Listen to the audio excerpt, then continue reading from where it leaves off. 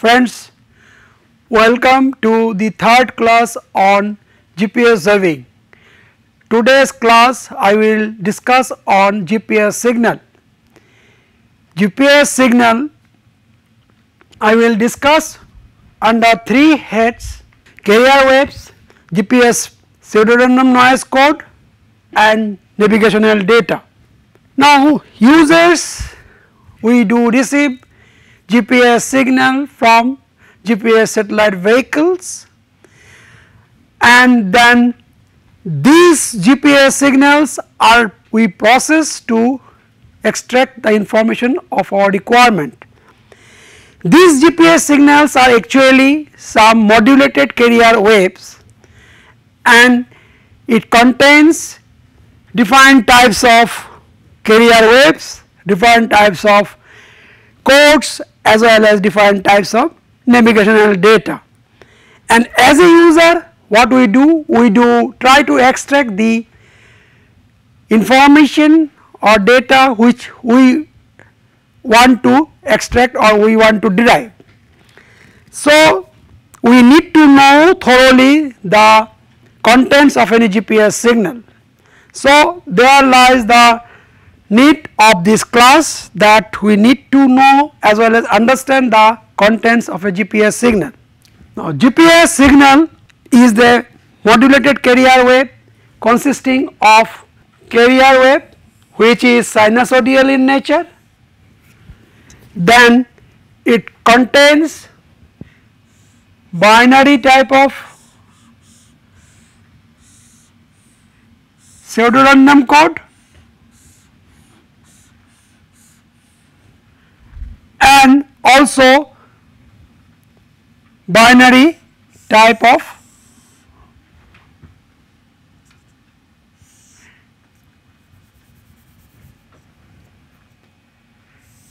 nav data. So sinusoidal carrier waves, binary pseudo-random noise code and binary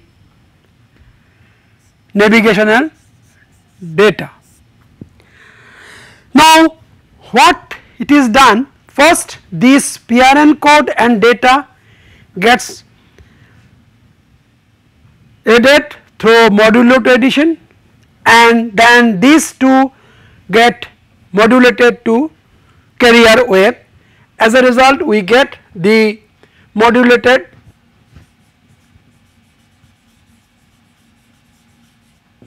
GPS signal. Now the carrier waves are used for or helps in transmitting the GPS signal from satellites to the receiver without getting it lost in the atmosphere.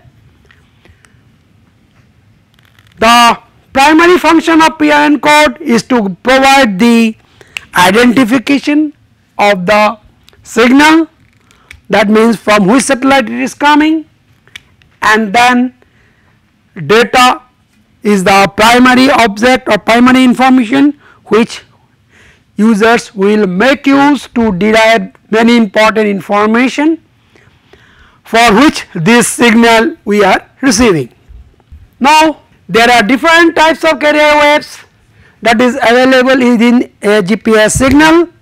This from beginning GPS satellites are transmitting the L1 and L2 carrier waves, and later this L2 is also associated with one more civil signal, that is called L2C signal, that is in quadrature phase and that is in phase. And nowadays the signal L5 is also available from latest GPS satellites. So in short, if we see to the defined signals, we will see that L1 CA, L2C and L5, these are the three civil signals available for users to use. Now let us discuss on these carrier civil waves. First it is L1. Now L1 signal is having the frequency of 1575.42 megahertz.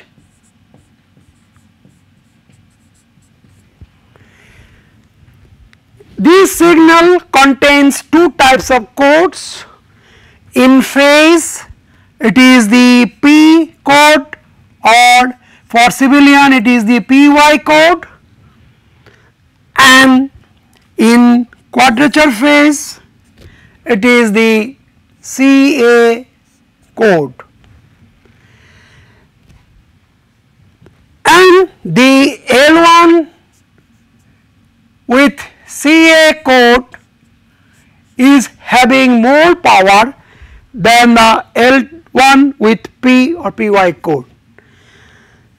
So this civilian signal is more powerful.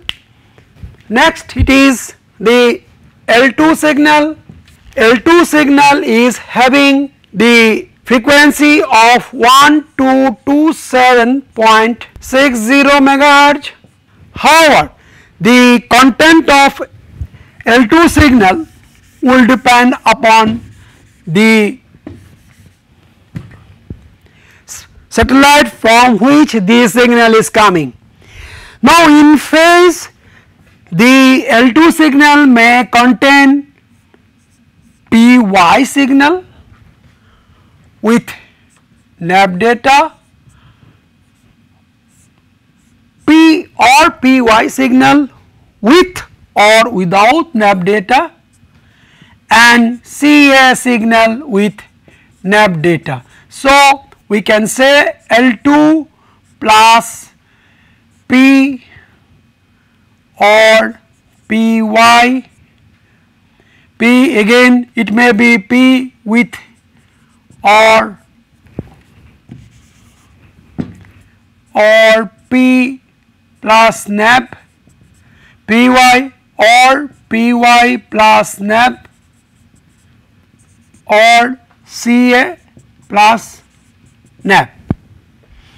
So which of this combination 1, 2, 3, 4, 5, which one will be available in a particular signal, it will depend upon from which satellite this signal is coming. Now in quadrature phase, there may be three combinations like L2 with plus, it may be CA plus NAV data, or CM plus NAV data, or CL. So out of these three, only one type will be available. Now this part of the L2 signal is also known as L2C signal, which is called second civilian signal. Second civilian signal.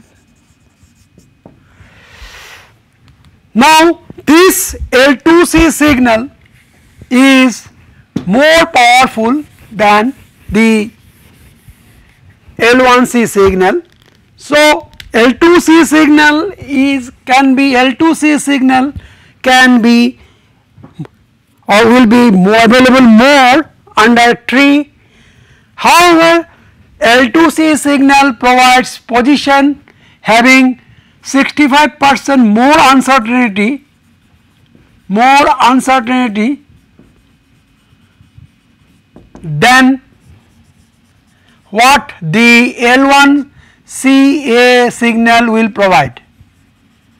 So, if we want to walk under tree or little shade of tree, then we will go for L2C signal, but if we want to have our position more accurately, then we will go for L1CA signal. Of course, if we have the capability to capture both of them, then that will be still better, because that will not only L2C plus L1CA, both will provide us the measurement for ionospheric error,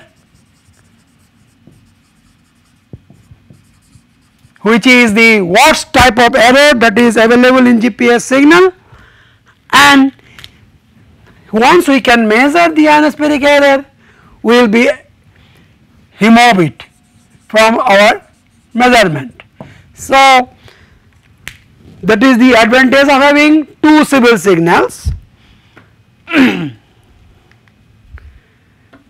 Then our L5 signal, which is having the frequency of the order of 1176.45 megahertz.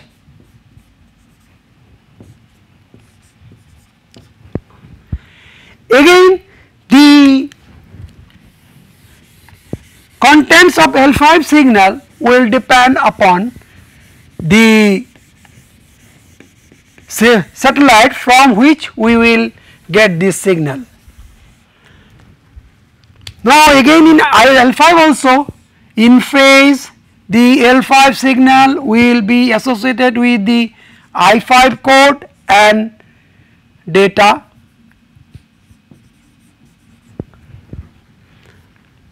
and in quadrature phase the L5 signal will be associated with the Q5 code only.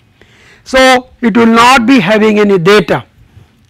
However, L5 signal is more powerful than L1CA signal as well as also L2C signal.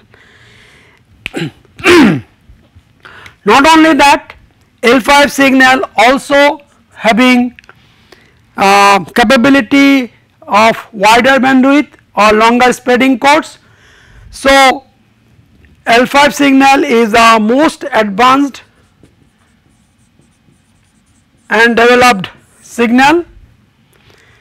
So, L5 signal along with L1CA signal and L2C signal, these three signal together provides a very robust signals for civilian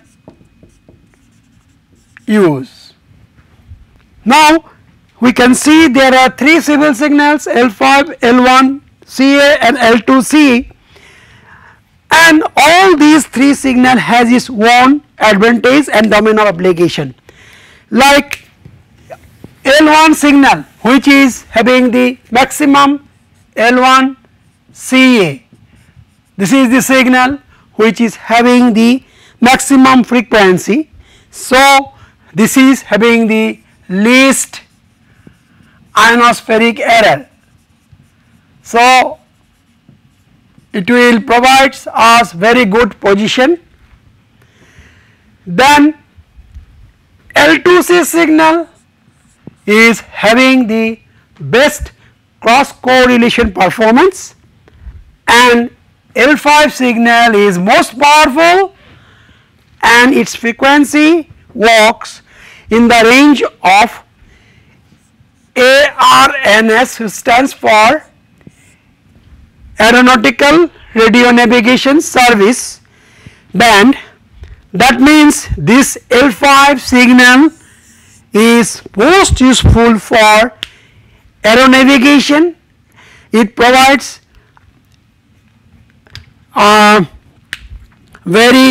it's also powerful, so aeronavigation becomes easy with L5 signal. So with this we can now look into the part of navigational code, PRN, pseudo-random noise code or ranging code. It has different name. The most important function of PRN code is it provides identification to the signal, but another more important, not less than identification, is that PRN code provides the basic framework to acquire the signal by user. So, acquisition of GPS signal is possible because of the nature of PRN code. Further, PRN code is also it is acquisition of GPS signal by user. Number 3, PRN code provides the time measurement. So, these are the 3 important work that the pseudo-random noise code provides to user. In GPS signal, there are 6 types of PRN codes that are available, which are the most important. Initially it has been the P code or precise code, which is fundamentally has been developed for the military purpose, but later it is being opened for civilian, but it has been encrypted with another code which is W code, so which is a 20 bits per second code, and with this a deformed PY code is made available for the civilian use. Then it is the course acquisition code, CA code, course acquisition code. Then for the civilian code, it is the CM, civil moderate code. Then your CL, civil long code. Then 5 I5 code for the L5 signal, and then Q5. So, there are 6 types of codes that is available for civilians to use. Of course, P code is not for civilian use, it is the PY code which is useful for which civilian can get access to. CA code, CM code, CL code, I5 code and Q5 code. Now, let me start with the P code or precision code. The P code or precision code, actually it is developed for the military use, but for civilians it is the PY code. As I told you, PY code is nothing but a P code encrypted with another code called W code, and this P code is having the chipping rate 10.23 megahertz, whereas the W code is having 20 bits per second. So, these two will give you the PY code, and this PY code is having the chip rate what is available for P code, that is what is the chipping rate of PY code, and having your chip length 29.3 meter. That means with P code only theoretically we can arrive at an accuracy of 29.3 meter. However, at present we have many improved algorithm, so we can achieve much more better accuracy than this. Now these P codes are having period of 7 days. That means the same code repeats after 7 days, and these 7 days, the first day, the 0 day starts at 0 hour between Saturday and Sunday. So 0 hour, and generally we tell it like 12 hour at night, which is the 0 hour. 0 hour from Saturday to Sunday, that means 0 hour of Sunday is the time when the P code starts, and the code continues and again it restarts in the next 0 hour of Sunday. So it is called 7 day, and each code, that means from particular satellite, particular 7 days code they use. So that 7 days code also identifies the satellite vehicle. Satellite vehicle is also identified by the week number of the P code which has been assigned to that particular satellites. Next, it is the CA code. CA code means course acquisition code. Actually, this is the most important code because the acquisition of GPS signal starts with this code, and this provides the identification of the signal. It also provides the measurement of time first, and it helps in acquiring the signal.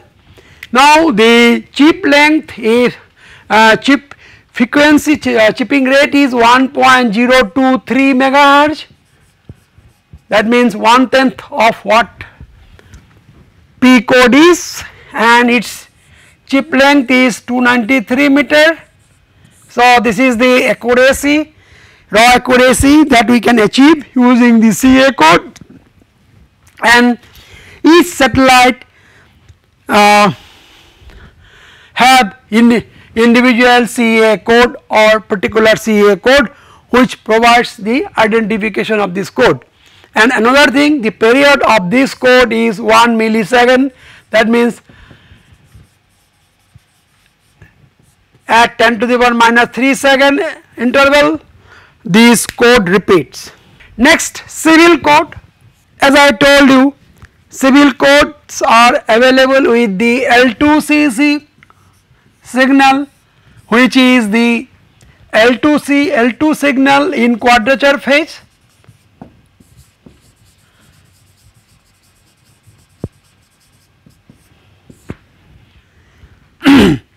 Now this civil signal, that means in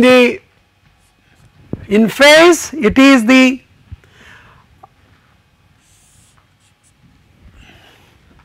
that means with the L2C signal will be in the quadrature phase of the L2 signal, and this will be having that CM civil moderate and CL code civil long. It is having 10,230 chips, and the civil long having 7,67,250 chips. So it is of moderate length and having the accuracy same as what P code provides. So CM code is equivalent to PA code of military signal.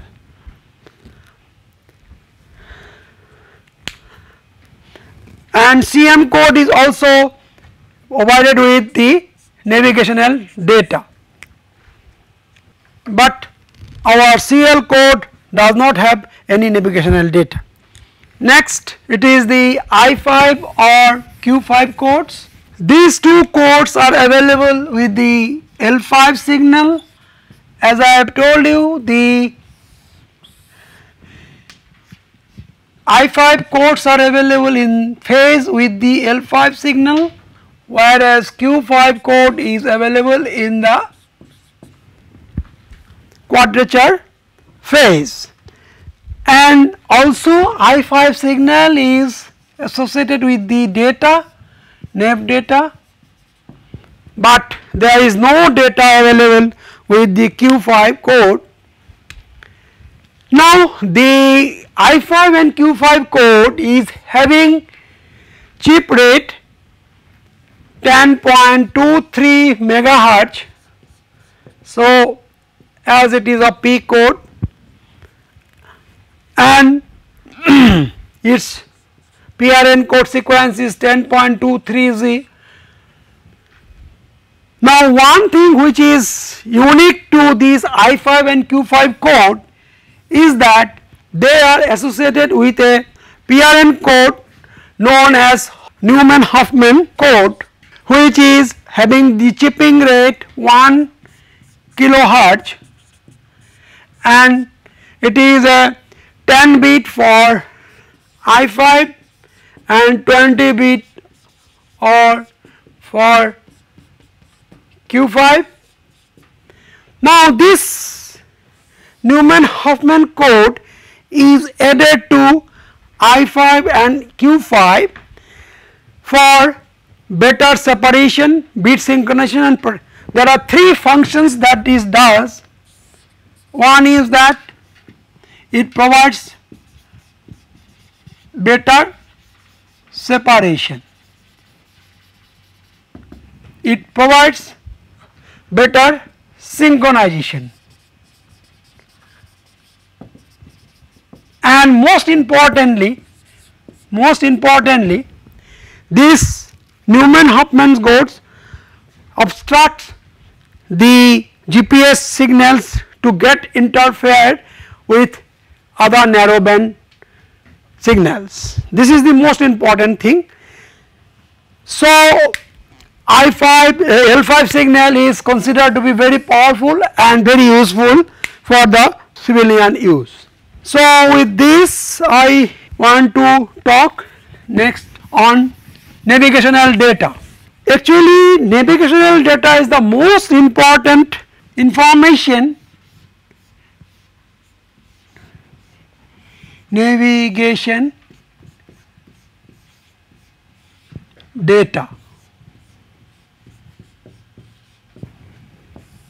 This is the most important part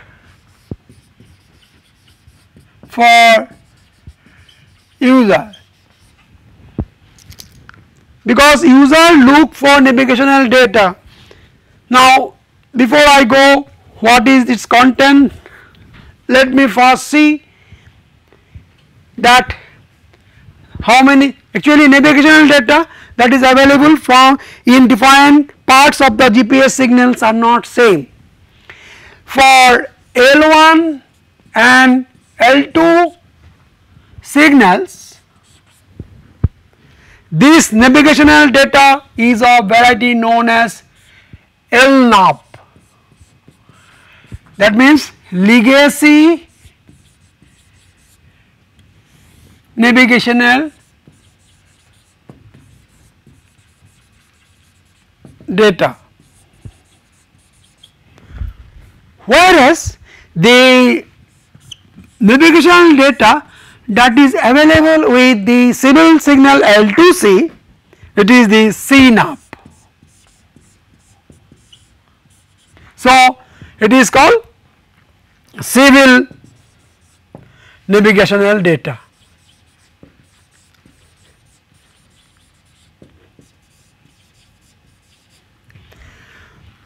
Now in case of I5, because Q5 do not have any data, navigational data, I5 it is also civil navigational data, but of different variety. So modified civil navigation data. Now, what is the significance of this? The significance of this information is that while we will process the GPS data, we should not make use of all these signal together. Only we will be able to process the signals which having the identical type of navigation data. This is the most important part. Now, what is the use of navigation data? Now, the navigation data, actually the navigation data contains a plethora of information about the satellites, its orbits, about satellite, about orbits, about the atmosphere through which it is coming, and many other. So, now the information about the orbits will provide the position of the satellites at the particular time of transmission of the signal.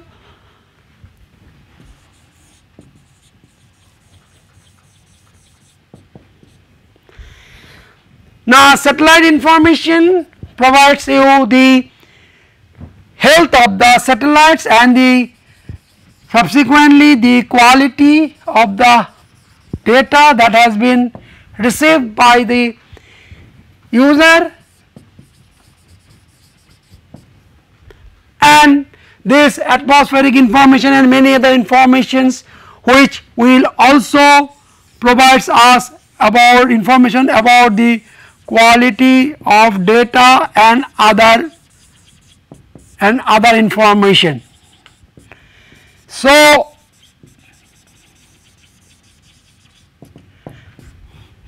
and to summarize, we can say like that, actually as a user we are in need to have the navigational data from the satellites. In order to get the navigational data, the identification of the data from which the data is coming from particular satellites, PRN codes are used, and to these two data is having very low energy because these two are in binary format, and so if we have to get the data from satellites to receiver through such a huge distance of about 20,000 kilometer, we need to provide enough energy to this part of the information, which is being done by making use of carrier waves. So, these three makes are the GPS signals which has been